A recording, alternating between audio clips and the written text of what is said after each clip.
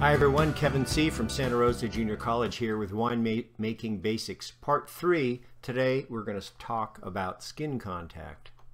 So remember in Part 1 we talked about the basic winemaking process, and we said that when we ferment red wines we do so in contact with the skins. We crush the grapes, we keep the skins and the juice in contact during fermentation, and we press the finished wine away from the skins after fermentation. So the winemaker has various choices for skin contact.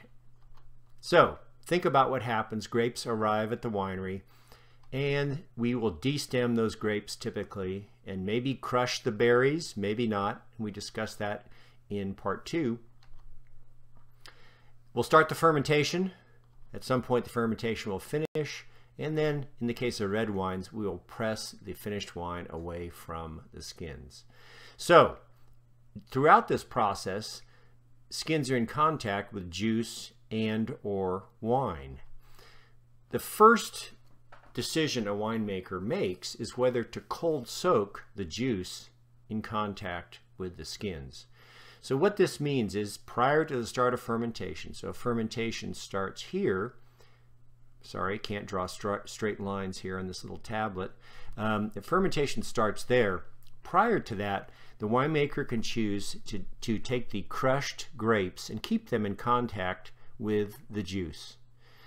Typically, grapes are and the juice and the skins are kept cold at this point in order that you don't get any microbial spoilage, any bacteria or yeast that start being active and spoil the grapes. So you'll typically throw in dry ice into that mix of juice and skins. The dry ice is frozen CO2. When it evaporates, that CO2 will coat the grapes to keep oxygen away, coat the grapes with CO2 with a gas that microbes will not use to do some spoilage. And then the dry ice also cools down that mix to keep down spoilage as well. During cold soak, the winemaker is looking for certain color to be extracted from the skins. Color, it turns out, dissolves better in water than it does in alcohol. So color comes out of the skins at this point into the juice because the juice is just water, no alcohol yet.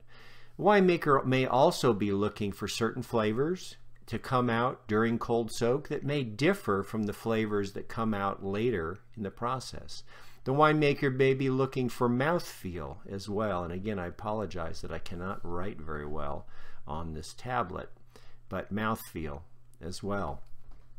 So that's cold soak. That's the first choice the winemaker makes. Do they want to do cold soak or not? Cold soak is frequently done with Pinot Noir.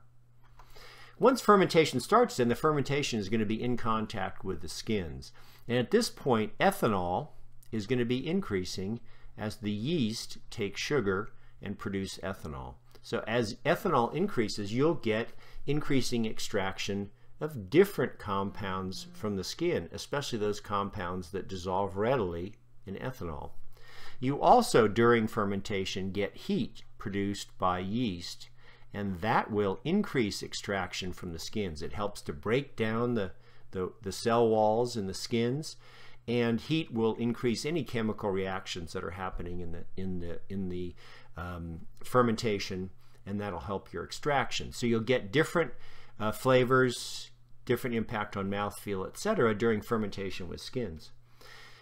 The winemaker can choose at the end of fermentation or even before fermentation is complete to go ahead and press the juice, or actually the wine at this point, away from the skins. The winemaker can also, at the end of fermentation, choose to do extended maceration. And what that means, maceration is contact between the skins and the juice or the wine. At this point, extended maceration refers to keeping the finished wine in contact with the skins after fermentation is complete. And winemakers often do this with Cabernet Sauvignon. They will look for, during that extended maceration, for the tannins that are extracted from the skins to often polymerize, meaning the small tannins will join together and make longer tannins, which tend to have a softer mouthfeel.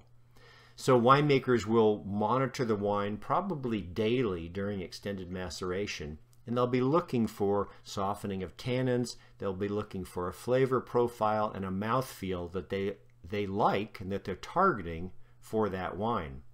When they get that profile, then they will go ahead and press the wine away from the skins. Now the skins are done with the process. You have a nice wine. Hopefully it's delicious. And these are winemaker choices having to do with skin contact. So thanks for watching, everybody. Appreciate it. Again, a little plug for Santa Rosa Junior College Introduction to Enology Wine 3. Check out that link if you're interested in a hybrid class which has online lectures and labs on 4 Saturdays. Thanks again, and we'll see you in the next one.